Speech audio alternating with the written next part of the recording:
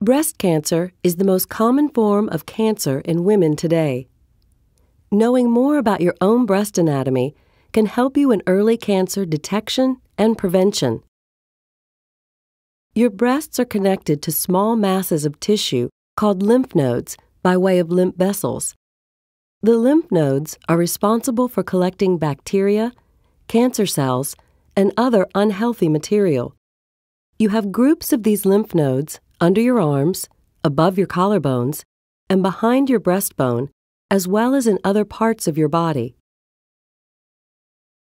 Each breast is made up of lobes, lobules, and ducts. The lobes consist of smaller lobules that contain groups of tiny milk-producing glands.